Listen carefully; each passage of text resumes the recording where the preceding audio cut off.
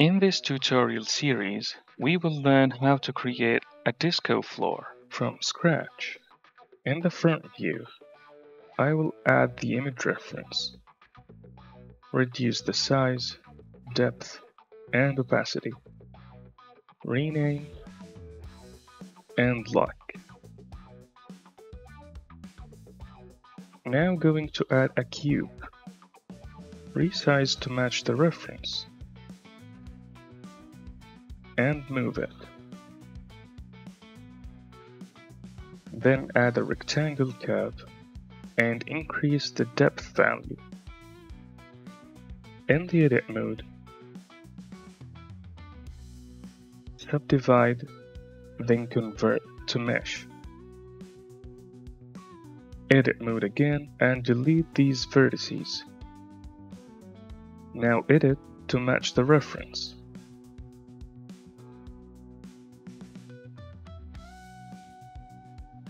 And make extrusion with E, then S, and move it a bit to make it a rounded end.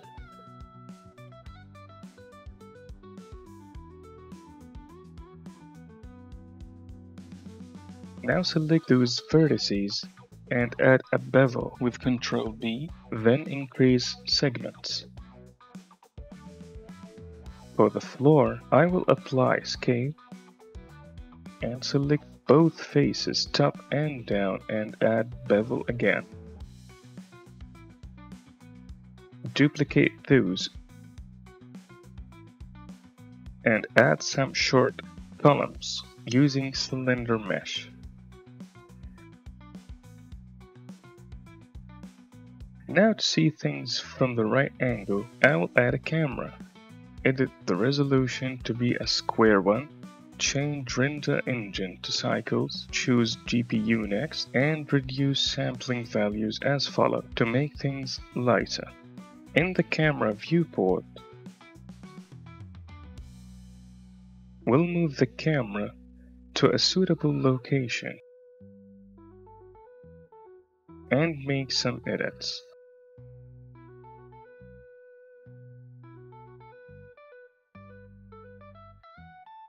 Duplicate columns.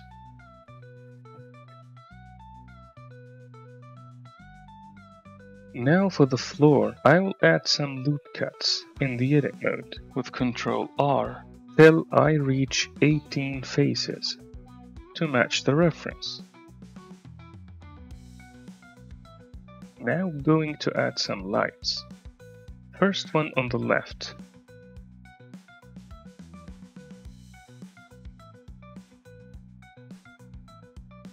With a power of 100 and a pink color. Duplicate it to the right and change color.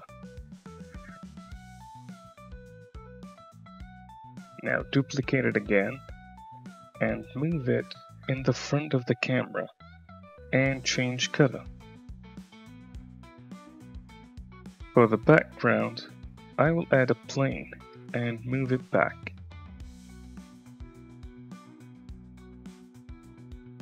Now let's start shading phase. I will add a simple material for the floor and change the color to match the reference. Now for those floor bars, I want to give them a metallic look. Change color. Reduce roughness to 0. Increase metallic a bit. Duplicate it with a color change for the other two.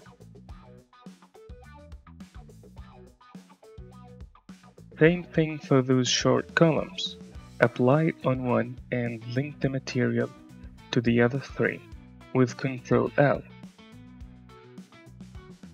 A basic dark color for the background. Now for the disco floor.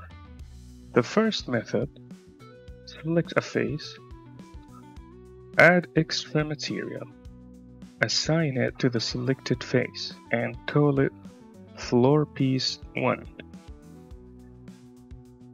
roughness to 0.2, transmission to 1 to get a reflective result. Since I want it to be reflective when it's off, and when it's lighting, I'll change the emission color to pink and string to 2. Now to make it blink randomly, I'll add a noise texture, one-dimensional. Add a greater than math node so that when the random noise value is greater than 0.5, it will blink. And whatever the output is, I want to multiply it by 2 with a multiply math node to increase the emission strength. Now when I manually change the W value, it will start blinking. I will add a driver now to make it blink randomly when I hit play. Frame divided by 150. For the second phase, select it, add a new material, select the same as first phase, duplicate it, and change the emission color to white. Hit assign.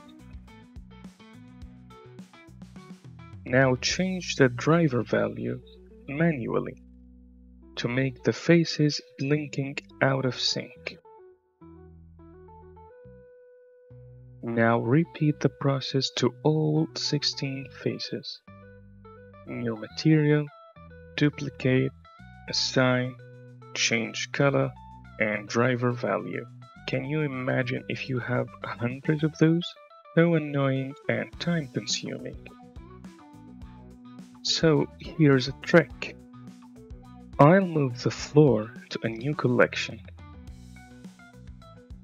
And in the edit mode, I will separate every floor piece to its own object by selecting, duplicating P for separation. And it's an individual object now. Repeat for all faces.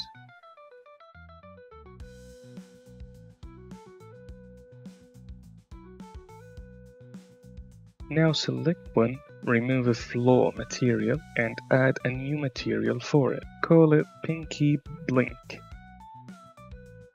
Roughness to 0.2, transmission to 1. Before continue, since it's a separated object now, I will add a solidify modifier and a bevel as well. Increase segments. Now select all pieces and link data with Ctrl L, then copy modifiers. Move them all a bit down. Now repeat same exact blink material we achieved. Change color. Link strength to one-dimensional noise texture. Add a greater than node. Multiply the output by 2. Now the new trick is to connect the noise value to a math add node and give it same random driver frames divided by 150 and connect it to object info node with random attribute. I will select all pink pieces and transfer same pinky blink material for them. And you are done. Now for the white team, duplicate Pinky Blink and call it Whitey now. Change the color and apply it to all white floor pieces. Since every object is separated and everyone have a different random attribute, then Blender will do the math for you. Moving to the compositor now. We'll change compositor first to camera to see live results. In the compositor, use nodes, add glare node, fog glow, increase it, and for more interesting results, add lens distortion node. And we are now done with the floor.